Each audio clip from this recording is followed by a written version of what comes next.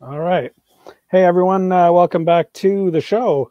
It's been a little while since I've done an episode because I've been guest starring on other people's channels mostly for the last few weeks.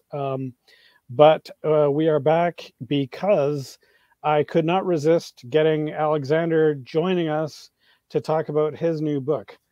So we have Aleksander Czeszkiewicz. Yes, Aleksander Okay, Czeszkiewicz. Thank you, Ken, for Czeszkiewicz. having Okay. me on. Yes. You just prompted me on it and I very quickly Yeah, forgot.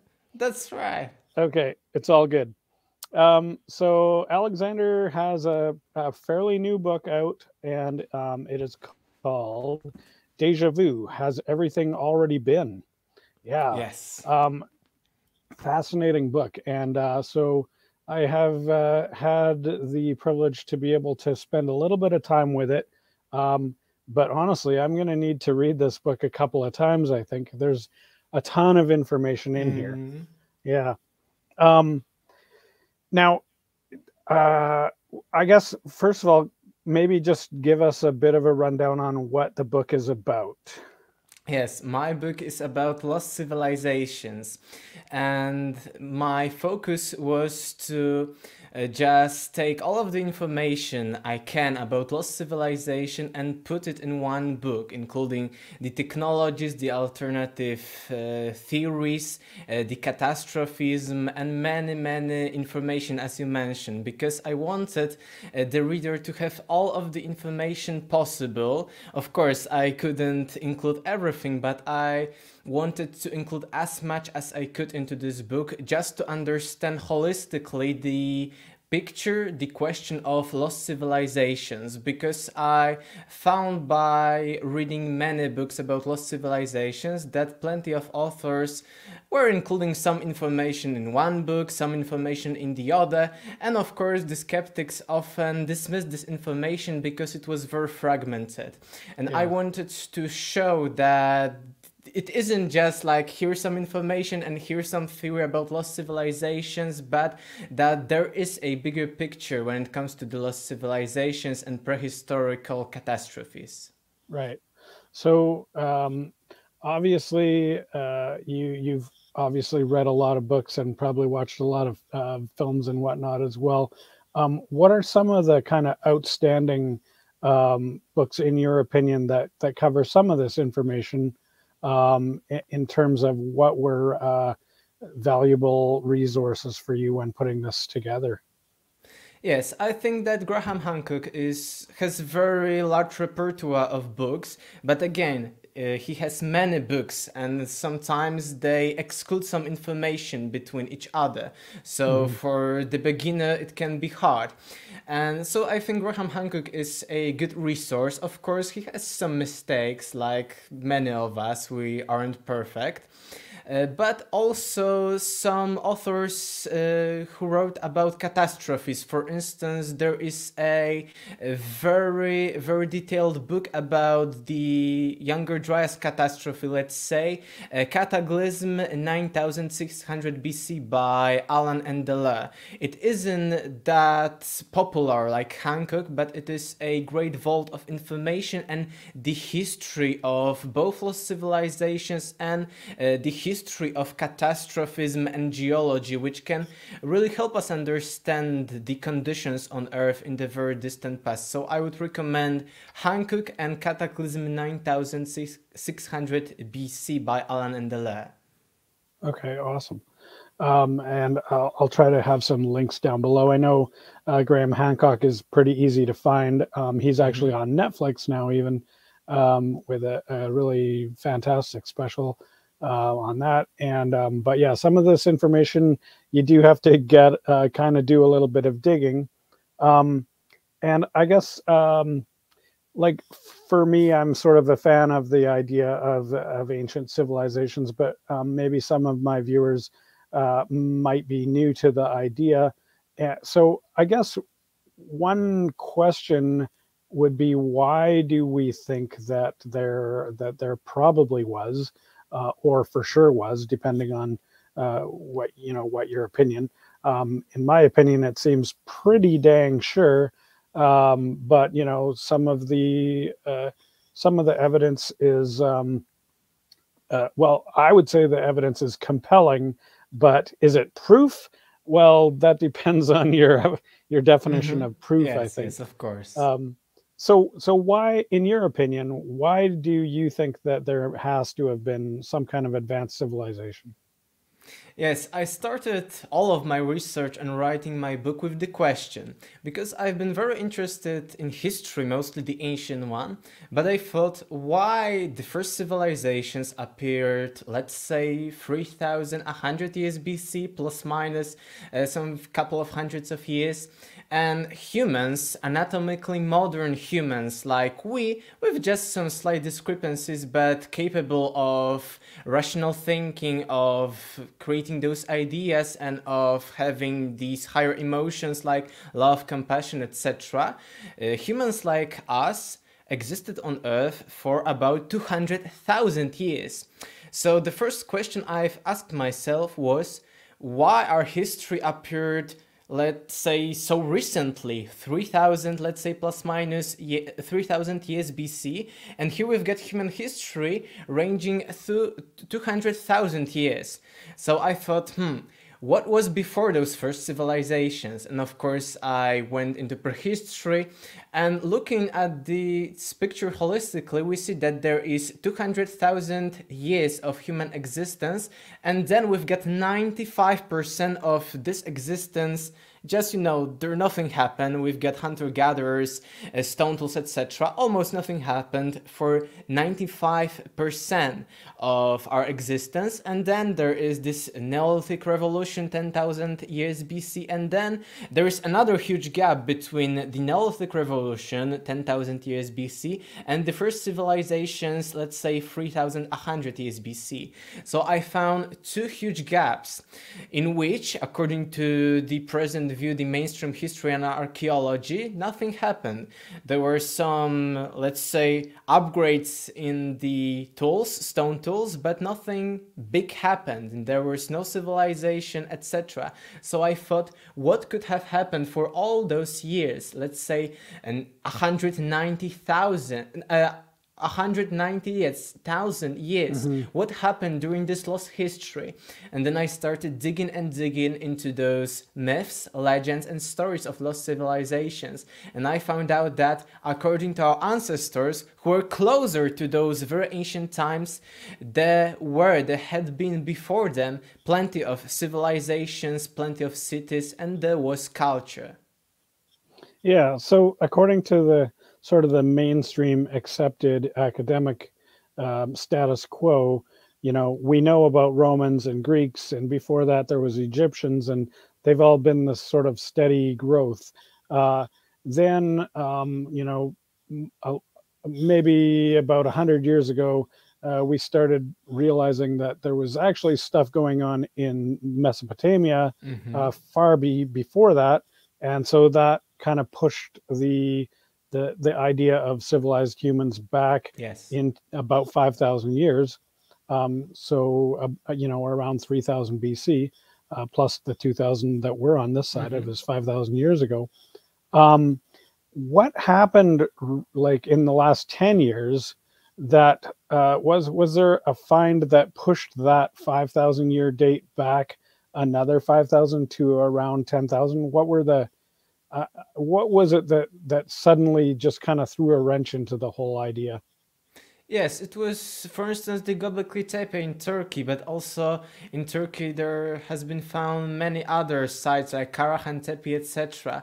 And of course, according to mainstream, still it is no proof of lost civilizations, but in Göbekli Tepe we've got plenty of megalithic constructions, weighing some pillars, weighing some, let's say, 5 to even 15 tons.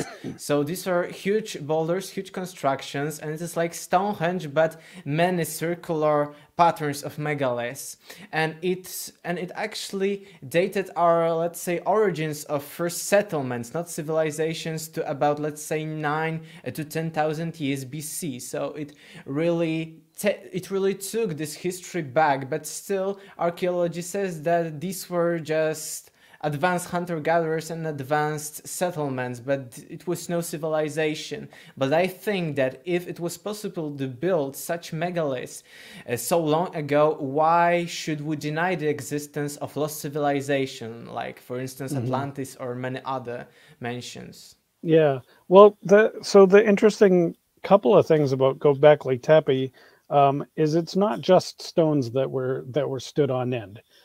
It's big stones that were carved, and then that were further carved artistically, so that there are a lot, like they're kind of practically covered with pictures of animals and of other things that some of them we have not yet identified, but all kinds of symbology and artwork that is not only just inscribed into the stones, like it's not just scratched on, if you will, with a Of rock. course. They're actually the art is sticking out. So they actually took the rest of the stone that wasn't the art has been chiseled down, and usually substantially, like at least a half an inch. So we're talking about a enormous amount of work that went into creating this artwork. In my opinion, that means that somebody was paying for a full-time artist, and that means that there was somebody who had consolidated wealth and power and was able to make these kinds of monumental projects happen. That certainly is not in keeping with a hunter-gatherer society. And to me, that says civilization no matter what. Yeah. And, you know, some people will say, well, it's not civilization because there's no writing. But we don't know if they had writing or not. Just because there isn't writing on the stone doesn't mean that they didn't have writing. I also found it sort of interesting that, you know, we've only barely scratched the surface of what is at Göbekli Tepe. They're now finding other sites nearby that are probably even older. But the Göbekli Tepe itself, that very site, is essentially a huge mound, like almost a mountain, that is basically made entirely out of stones that were placed there purposefully, because it appears that the entire site was buried intentionally, probably by a huge amount of people carrying boulders up this hill and placing them there. So really the hill, there's probably a natural hill underneath it, but all we've found so far is just this giant pile of rubble that was placed there. Not to mention the fact that underneath this rubble, like we've only excavated a tiny piece of what we think is there. I don't know if they have done X-rays or LiDAR or what it is as far as how they know the full extent of the site that hasn't been unburied. Yes, it's huge beneath. Yeah, it's huge. I think that you know, maybe the part that we've uncovered was the last part to get buried, but maybe it wasn't. I mean, who knows? We've got a good solid date tied to that part. But we don't know if the rest of the site was in use at the same time, or if perhaps it was a whole bunch of basically like a whole series of sites that was chronologically adapted and then abandoned, and a new one built, and then that one abandoned and a new one built. And there seems to be a good reason for that in terms of the astrological alignments that we see at the site. Like, I think it's almost like a calendar, and you know how every year we go out and we buy a new calendar because the last year's one doesn't work anymore. And I think that these early civilizations had a similar process where they were basically building, you know, we could call it a temple. It's not, I don't see any evidence that it's a religious, you know, thing. But whatever it is, it does seem to have some kind of ceremonial purpose. in terms of knowing the dates and times. And so to me, it makes a lot of sense that there was probably a civilization there for an extended period, and they probably had all kinds of chronological iterations of this architecture, whatever they were using it for, and then they would bury it and build a new one, or perhaps build a new one first and then bury the old one. I could just see like let's say there's 1 million people who live in the area around there, and they were supposed to come here for summer solstice or something. I'm making this up, but it seems feasible to me, that everyone who would come would meet at this certain time of year, and they would all bring a couple of stones in their backpack. When they got there, they would all drop it on last year's area, and then they'd come to the new area for tonight's ceremony or whatever. Like, that's the only way I can think of that many boulders that were transported to that place. Yes, I think it is very probable because, as archaeologists has found and are still finding, the more we dig the Göbekli Tepe, the older the dates are. So it seems, and there are even some discrepancies by 500 to 1,000 years between some enclosures.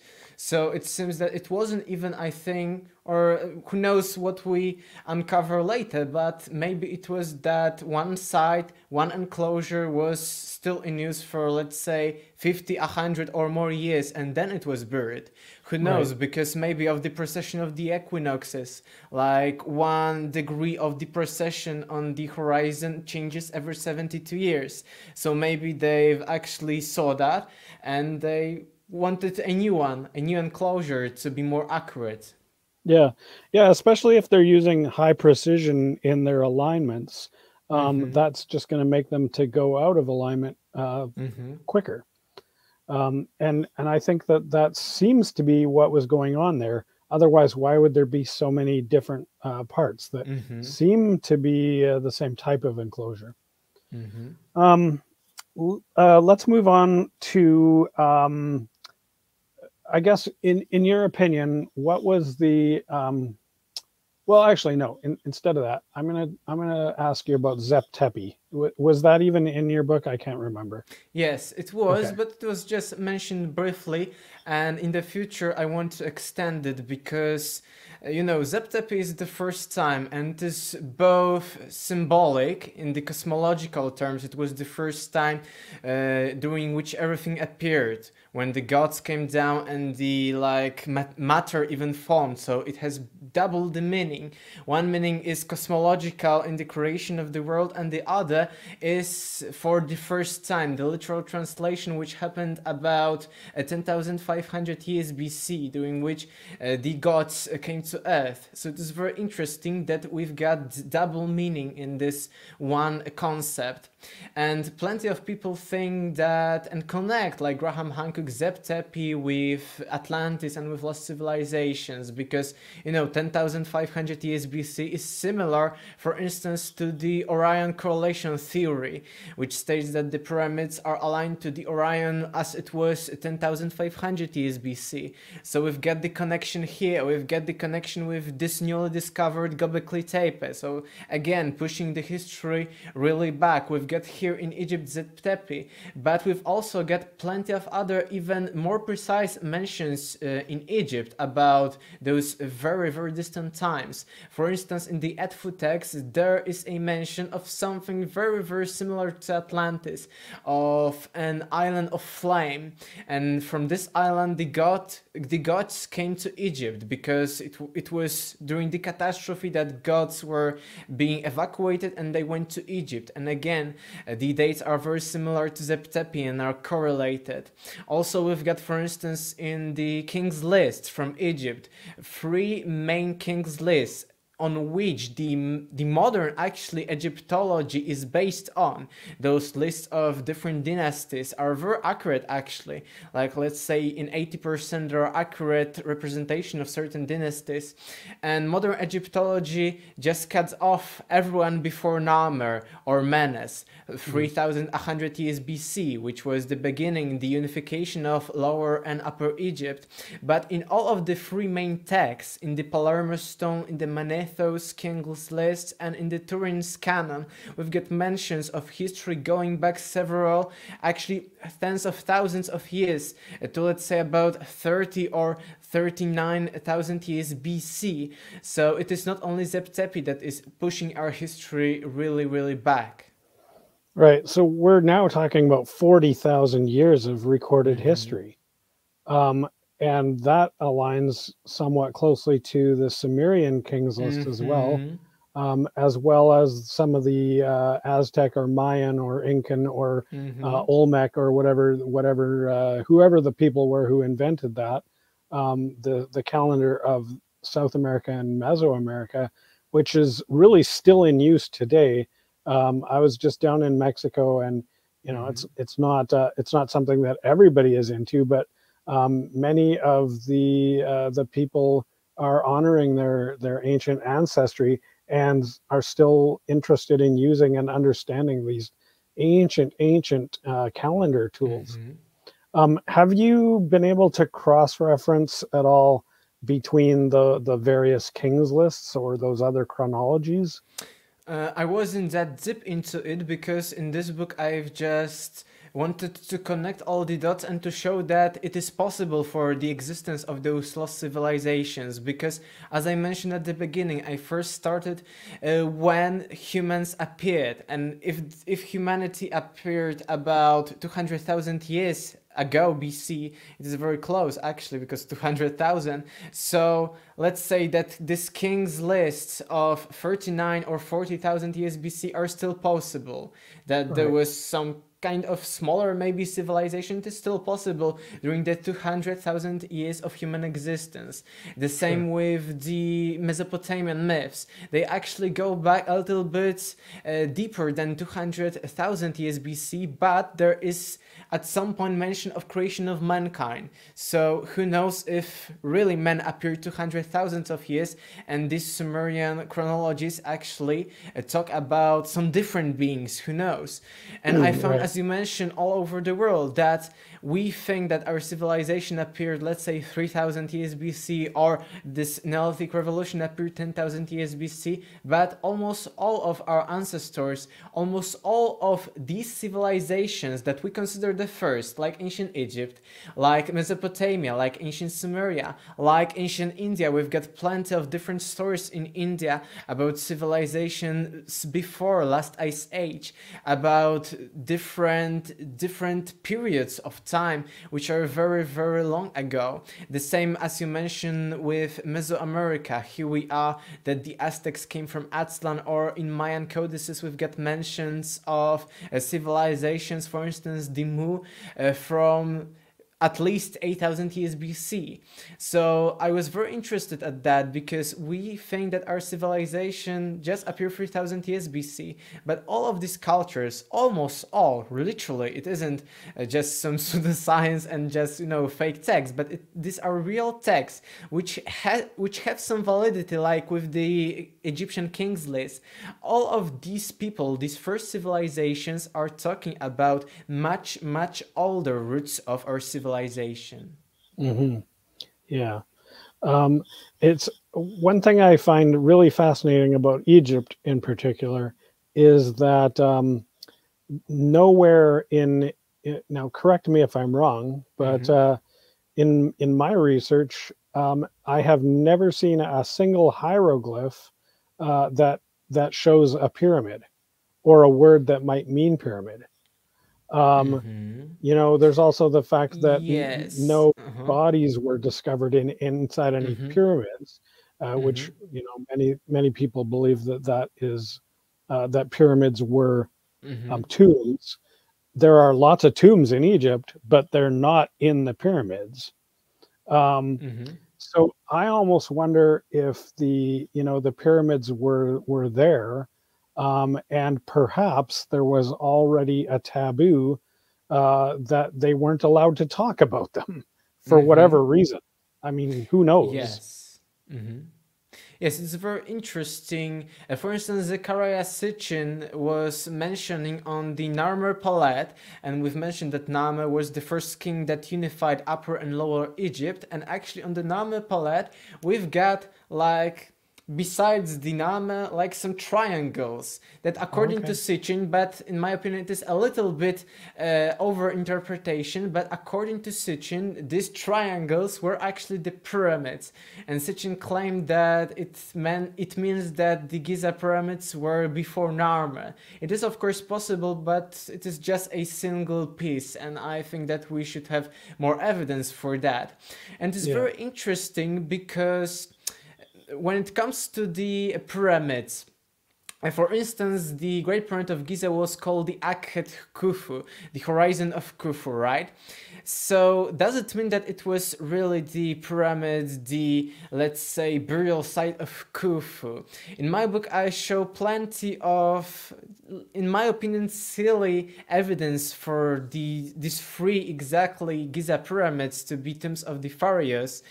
But when it comes to this Great Pyramid, there appeared recently some evidence that from the limestone quarry that it was mentioned there that they are transporting limestone blocks or granite blocks to actual place, the Akhet Khufu. But Egyptologists claim that it is the evidence, but there was no mention that they were taking these blocks to build the pyramid, or that they were taking it, for the pyramid. Akhet Khufu could be just a place. So the pyramids, even in the modern Egyptology, are still mystery. The most, the Giza pyramids. Yeah, I think there's still a lot of work to do, and there seems to be this idea that we know everything about Egypt. Well, I mean, there are lots of people who like to think they know everything about Egypt, and then the classic example of that is, of course, Zahi Hawass, who a few years ago, I have a quote of him from a newspaper where he says, there is nothing left to discover on the Giza Plateau. Everything that has been there has already been found. 2 years after he said that, he made another newspaper headlines when he claimed that he discovered a new city on the Giza Plateau. So, like, he proves himself wrong, and I think it's hilarious. But there's all these guys who are really just pretending that they know it all, and all they're doing is getting in the way of any further research and further progress. Yes, it shows Hawass's inconsistency, because you quote that there is nothing left to discover, and I quote in my book him that there is about 70 to 80% things that are still undiscovered under the sand in Egypt to actually be discovered. So it shows his inconsistency. Yeah, definitely. Okay, let's talk about Atlantis. So, a lot of times Atlantis is one of the kind of topics that gets ridiculed maybe more than any other topic. Where did the idea of Atlantis originate from? Yes, so of course, according to the mainstream history and philosophy, from Plato's two dialogues, mostly from Critias, in which Plato describes the Atlantis and finishes the dialogue unfinished, because there is like the end of the dialogue is cut out. We do not know if it wasn't preserved or if Plato did it on purpose, just cut off the dialogue at the end, and of course from the Timaeus, but mostly from Crete. And in Timaeus there are some mentions, and there are some very valuable and specific mentions, but mostly from Crete. And it's interesting because we find that there was this Atlantis story, this Atlantis myth, before actually Plato. And I've been speaking recently with my author friend Michael Leflem, author of Visions of Atlantis, and he, as a historian, found some references from about 100 to 150 years before Plato, which mention the Atlantis even by name. So it isn't that Plato just made up this story. And of course we may say that Plato was taking inspiration from these older stories, but this myth, let's say, of Atlantis was present before Plato. And when Plato says that it was taken from Egypt, from Egypt, from the Temple of Sais to Solon, and Solon gave it to Plato's family. So it is a very, very long story. But actually, as I mentioned, even in Egypt, we find some mentions that may prove that this history of Atlantis was present there, and it isn't actually only Plato. Yeah, and so, I mean, Plato was certainly instrumental. So I just want to look at Plato himself. Plato was a philosopher. Plato was a scientist, a mathematician. He was not, as far as I'm aware, a fiction writer.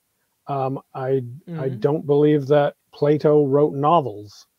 Like some of Plato's dialogues are allegories, but many of them are based on facts. So we cannot conclude that he didn't include anything from fiction or from some morals, etc., or some of his values. But I think that from the dialogues I've read, most of them were based on fact. Okay, interesting. And then. But you mentioned that in Egypt there was a previous mention. Tell us a little bit about that. Yes, so I haven't included in my book Deja Vu, but I am researching it now, and I want in my future book to include plenty of more references about lost civilizations, because Plato tells us that this tale of lost civilization was handed to Solon, a Greek lawmaker, a very, very, let's say, esteemed person in Greece. So Solon went to Egypt, to the city of Sais, which is actually one of the most ancient cities in Egypt, and from there he gathered the information, the story about the lost civilization of Atlantis. That was about 9,000 years before him, so let's say plus minus 9,600 years BC.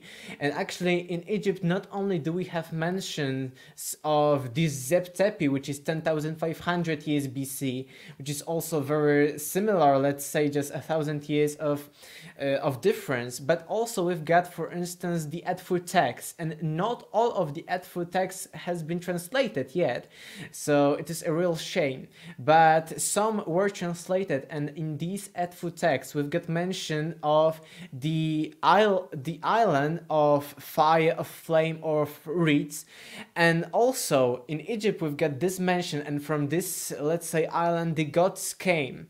And then we've got in Mesoamerica mentions also of the island of fire that was somewhere on the Atlantic Ocean, and that was also connected with reeds. So we've got the theme of reeds in Egypt in these Edfu texts, and of the island connected to fire, to flame, and the same story can be found in Mesoamerica. Also there is an island on in this case on the Atlantic specifically, but here we've got also the mention of fire, flame, and reeds. So we've got those mentions, and I think that these Edfu texts may point to this story of Atlantis, and it may be another recollection like that from Solon.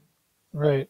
That's very interesting, especially the inclusion of reeds, because in Egyptian technology, reeds were used to create papyrus, which was the Egyptian version of paper. Now, it's not exactly like the paper that we know of, but basically it's kind of similar, sort of in between our paper and maybe something that would be made out of bamboo or something like that. So it's very interesting that they would go out of their way to call it an island of reeds, when perhaps reeds is a way of symbolically, or maybe that's just what they called Yes. it, like the island of paper, which would be sort of the same as us saying the land of books, or a Who place where they knows? have a lot Yes. of information. Um, so they might actually simply be referring to the fact that there was a lot of knowledge stored there. It could be something similar to the museum or the Library of Alexandria, Mm-hmm. which was, of course, a big deal in ancient Egypt until it was destroyed, which is kind of a whole other discussion. Um, but yeah, so that kind of gives us the idea of lost knowledge. So when they're saying that people came from a faraway land where apparently they had knowledge, and yet that knowledge seems to have been lost in large part on the journey. Um, it also brings me several questions about the journey itself, specifically because there's an island involved. That means that they would have had to presumably use some kind of ship to make that journey. Mm-hmm. So again, according to the mainstream, the first seafaring people were the Phoenicians. Um, Mm-hmm. I think it's kind of becoming pretty obvious now that that's not the case. Graham Hancock did a lot of work on kind of a lot of the Mm-hmm. evidence there, but there's all kinds of other evidence coming of all places, coming from biology, because biologists are now really digging into human genome and Mm-hmm. tracing the records of migration of humans, and they're looking at uh, 10,000, 50,000, even 100,000 years ago, where they're able to determine how the human genes have moved around the planet. And basically they're coming to the conclusion that, well, the transportation of people, or the migration of people, um, happened on a global scale a long time ago, and they would have required seafaring, um, unless people were really good swimmers, uh, because there's just so much evidence of that kind of thing happening that I think it's pretty obvious that the Phoenicians were not the first people with a navy or with seafaring capability. Mm-hmm. Um, it is interesting though that Zep Tepi also was supposed to be an island, I believe, wasn't it? Mm-hmm. As I was think that the Atlantis. Zep-Tepi was just broadly speaking the first time, maybe most likely the first civilization when the gods came, the first culture, most like that. I don't know if it was Okay, actually a an island. maybe not a specific place. Mm-hmm. Yeah. Okay. What have we so far not talked about that you want to touch on from your book? I think that it is interesting because as my journey began with those 200,000 of years of lost history, actually of 95% of nothing, of no progress in human history or in prehistory, then I wanted to find out if there are mostly mentions of an island that was lost, if there are plenty of mentions about the Great Flood, etc. Is it possible that it was really the case that there were global floodings at some point in our history? And actually we've got the end of the last ice age exactly during plus minus the time of the Plato's Atlantis. We've got the Younger Dryas, during which the temperatures suddenly, actually it was the ice age, and then these temperatures are you know, very low actually, and they are coming even lower.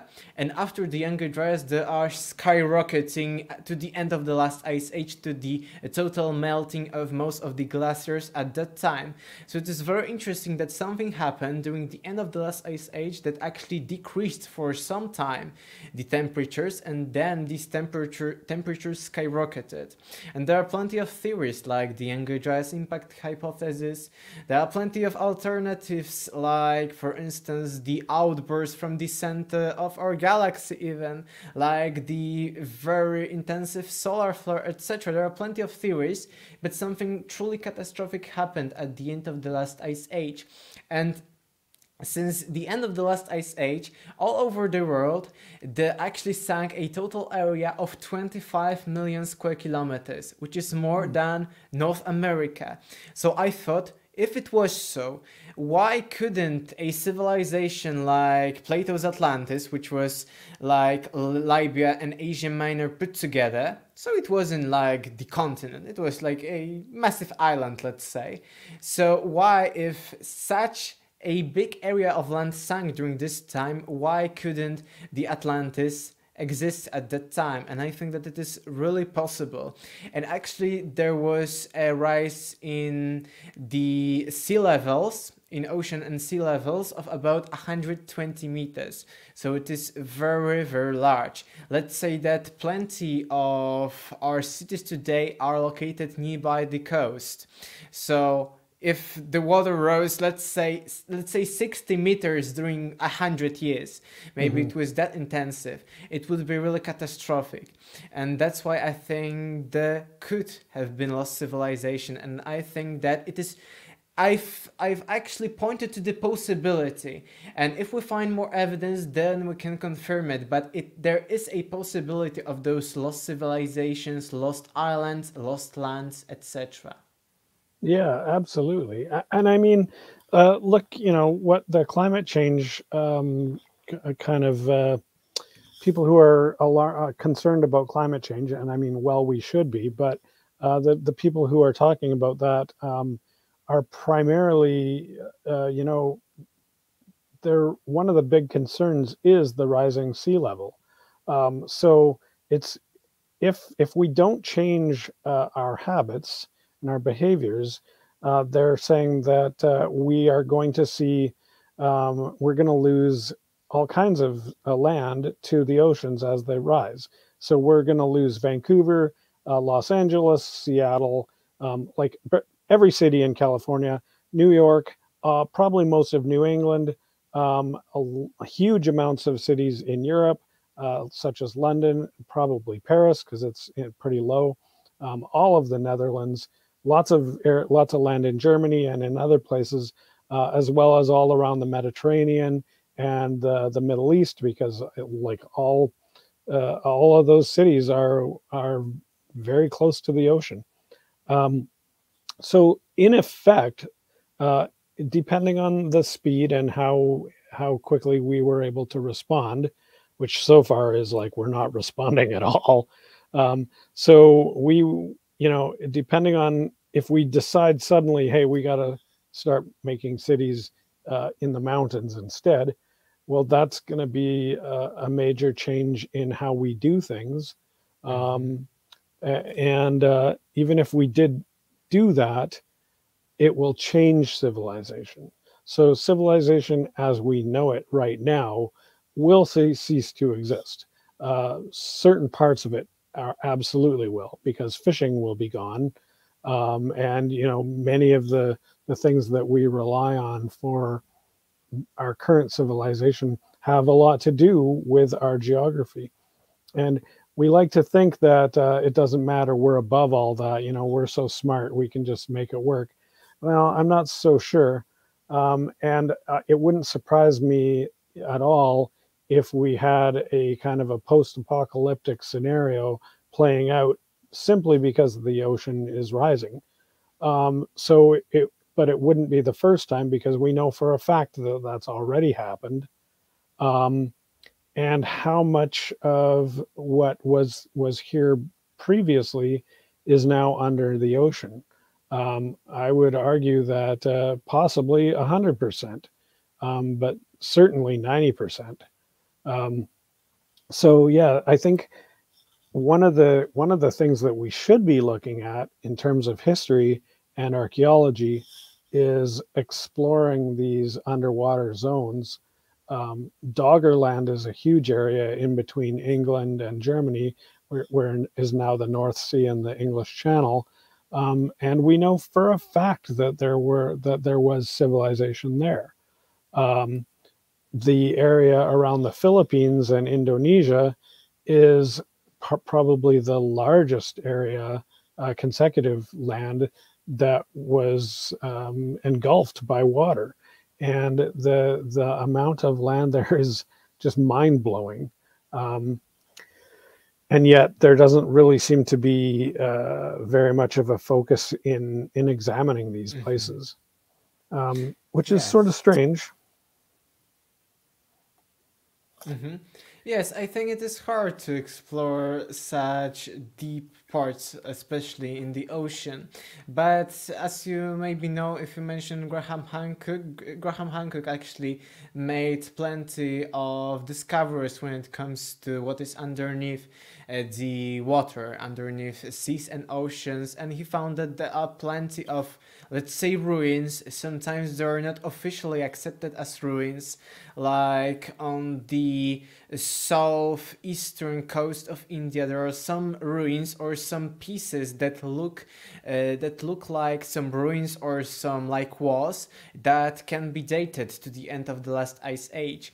We've got, for instance, nearby Malta, some of the megaliths that are underneath the water, and they could be maybe not from the end of the last ice age, but maybe from some few thousand years before first civilizations. The similar thing happens, for instance, nearby Azores and nearby the coast of Portugal, which is a great location when it comes to the Atlantis, the hypothetical Atlantis, that it could have been there actually.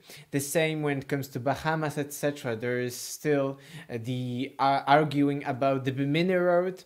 There are the Yonaguni, and I think that there are plenty of things that are hidden beneath the waters. For instance, lately there was the Hierapolis or something. Some city was found underneath the water from ancient Egypt, from dynastic Egypt. So it wasn't like tens of thousands of years ago.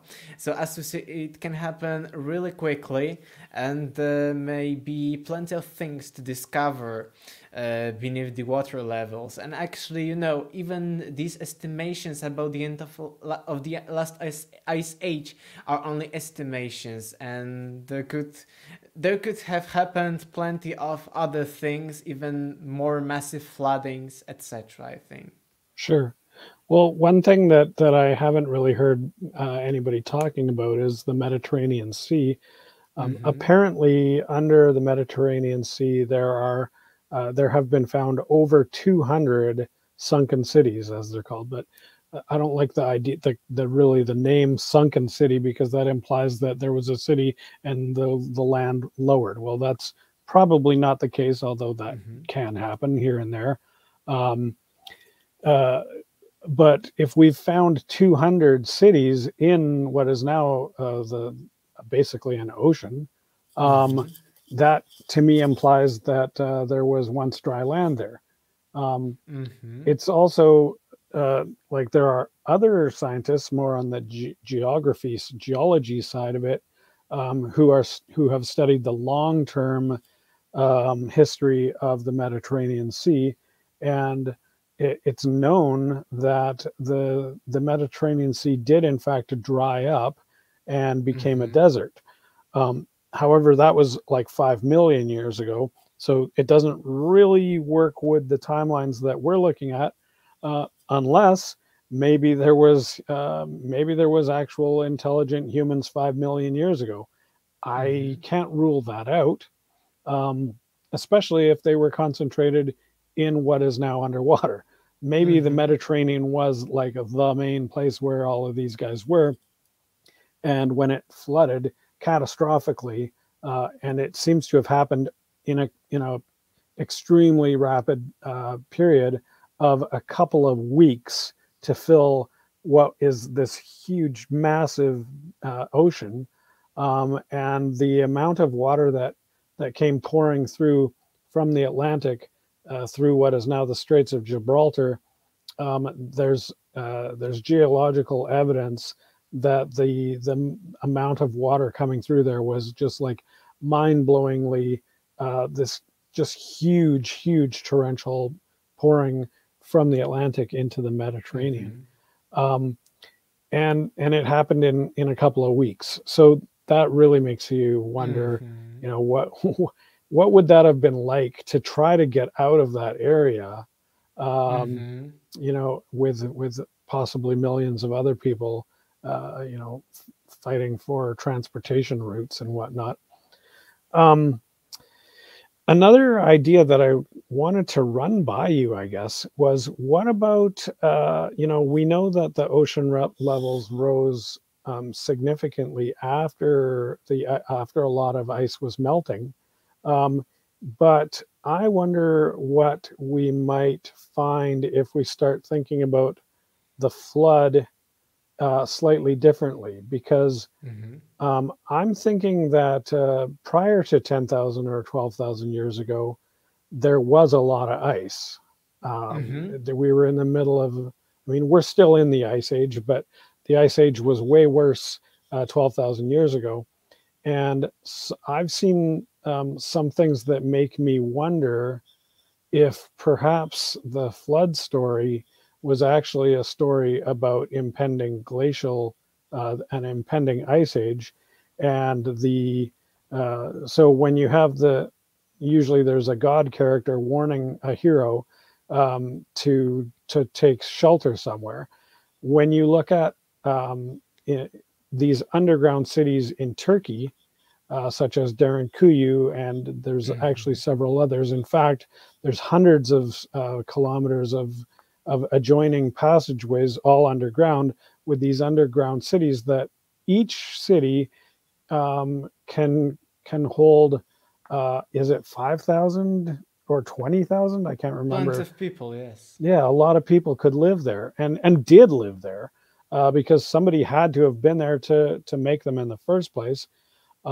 Nobody has been able to track their dates at all, there in terms of when those were dug out, but they were definitely man-made. And that makes me think that perhaps some of these were created during or at the beginning of the ice Mm-hmm. age in order to take shelter from the coming ice. And I think that could be interpreted, some of the flood stories could be interpreted that way, because when you think about it, what is ice but water, right? It's just water that happens to be cold. And most of the myths or legends, if you want to call them that, um, are from these areas where nowadays these areas are basically deserts and they're Mm-hmm. hot and arid. And if they had gotten from their ancestors the story of of an ice age, how would they even understand that? Because they've never seen snow. So it's possible, in my opinion, that some of these stories are maybe so old that they're actually talking about ice, and that was sort of lost in translation and turned into a flood. Mm-hmm. Something to think Yes. about. Yes, Yeah. I found some references in especially the flood myths that may point to the smelting of the glaciers. And it's very interesting because it may point to these really catastrophic events of this younger dryas period of this end of the last ice age. And I found even myths pointing to the melting of the glaciers from three different parts of the world: from India, from the Iroquois in Poland, Yeah. Iroquois, right? Okay. And the Scandinavia.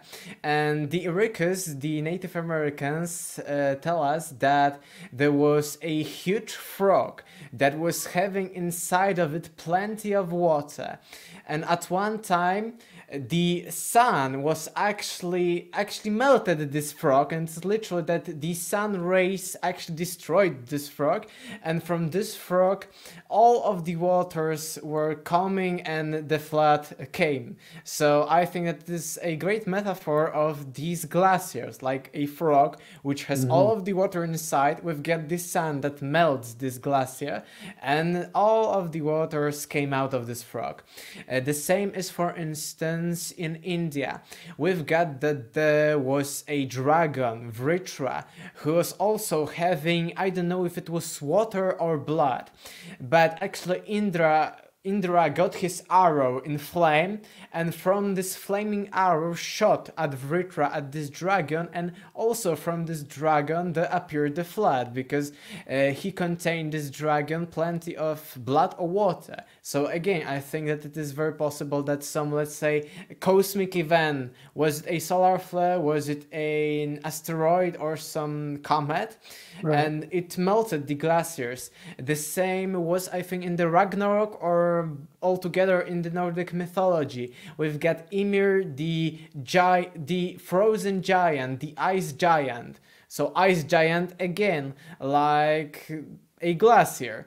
And this giant, this ice giant, this frozen giant was killed by some gods, and after it was killed also the great flood appeared and the gods were saving themselves on boats. So we've got 3 different stories from different regions, one from Europe, one from India, and one from North America, that point to something like melting of the glaciers. Also in the Atrahasis story of flood, we've got mentions that before the flood, actually a moment before the flood, the earth trembled like a bell.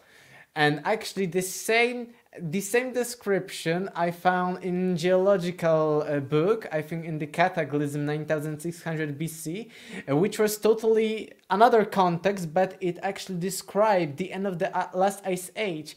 And as these glaciers were melting, and as large parts of the glaciers were being cut off and being thrown into the water, the earth really resounded like a bell. So we've got actually some of the information that may point to the end of the last ice age that caused the great flood.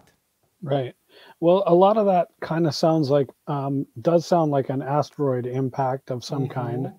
Now, couple that with the fact that, and this is some stuff that I talk about in my recent book, Fermi's Paradox is Bullshit. And I talk about how asteroids contain a lot of water. And in fact, all of the water that we have here on Earth has come from space.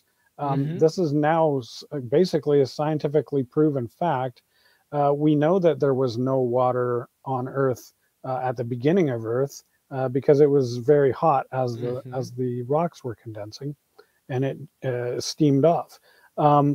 So essentially, if there was a comet impact and that comet contained substantial amounts of water, you would see kind of a combination of things happening, where the impact itself would really ring the Earth like a bell.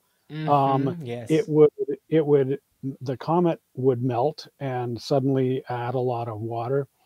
Plus, there are various mechanisms by which such an impact would greatly affect the temperatures, and then could lead to, again, this rapid melting of the ice caps.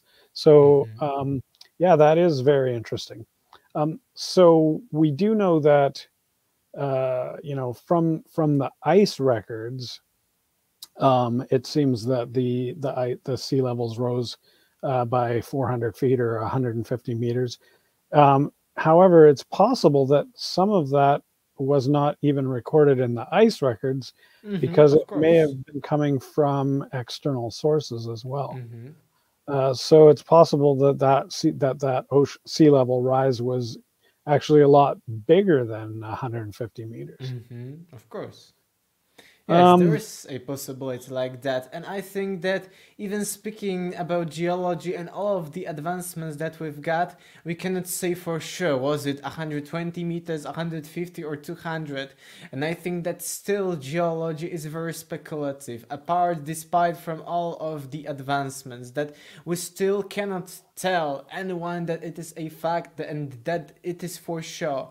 We need to dig really deeper still. yeah, well, all we can do is look at evidence, and all Mhm. we can really rely on is patterns that we are able to measure. Um, but you're right. I mean, patterns are relying on rates, and rates can change for various reasons. Um, it's interesting, though. I just do want to bring up Robert Schoch Mhm. because of his work around dating the Sphinx, or specifically the rock enclosure around the Sphinx. Um, can you tell us a little bit about that? Yes, it was an outstanding idea at first that he dated it either to 6000 years BC or even further than that to 8000 years BC, 9000 years BC. There are some different dates because in geology we cannot speak for certain, but it was a very outstanding idea and even crazy for Egyptologists who thought that the beginning of the Egyptian civilization began, as we've mentioned, 3100 years BC. And now we've got almost, let's say, 3000 years more of this history. But then, as we've mentioned, the Göbekli Tepe was discovered, and we've got the megalithic constructions from 9 to 10,000 years BC. So now this theory of water erosion around the Sphinx isn't that outstanding. And it is for sure that during the pharaonic times, during which Sphinx was supposedly built, there wasn't enough raining to cause this water erosion. But there are plenty of alternatives. For instance, mainstream critics thought of this enclosure around the Sphinx as being a large pool. And maybe if it was a pool, but why they should store their water, we don't know. There could be this water erosion. So it is still a theory. We need to have more evidence, in my opinion. But it is very Okay. interesting. Yeah. Okay. So I guess to wrap things up, we know that people have been around for 200,000 years, and that's a conservative estimate. Yes. I've talked to many people who would push that back a lot farther. Mm-hmm. Um, 400,000, for instance.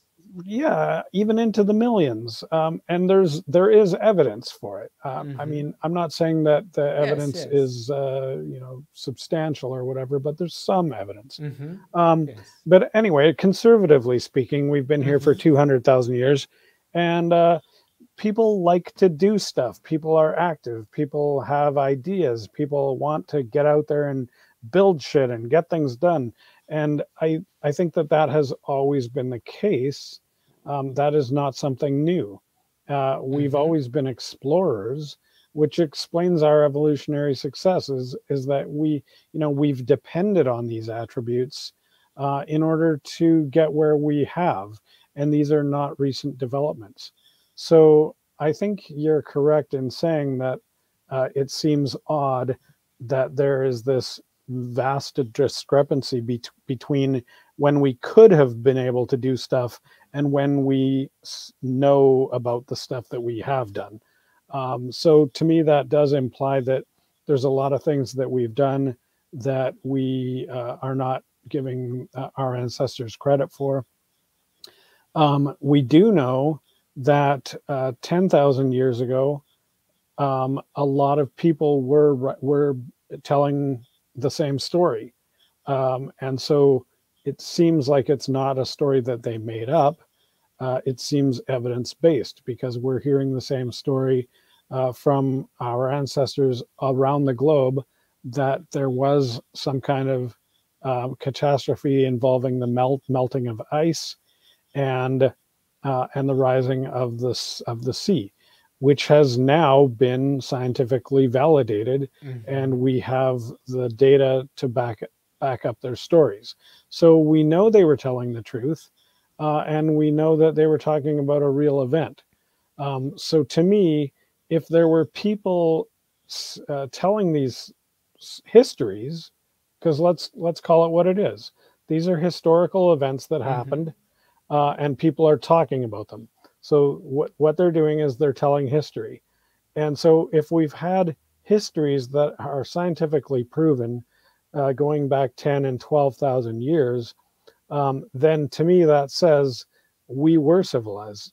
We had Mm-hmm. history. Of course. Well, history is one of the things you need. We also had art, and Mm-hmm. art goes back way farther into Yes, the yes. archaeological record, Mm-hmm. into the 50,000 easily, and perhaps earlier.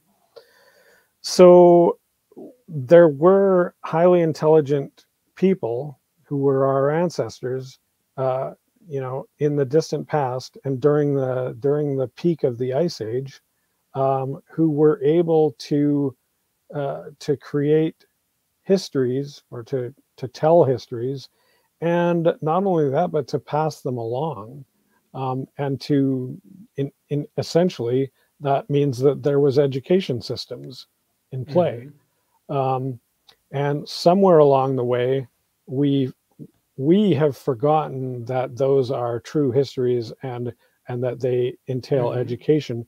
We've forgotten it, but we're not the only ones, and there's plenty of other people around today who are still treating those as their Aboriginal heritage, as what they are. They are known to be accurate histories and accounts of things that have actually happened.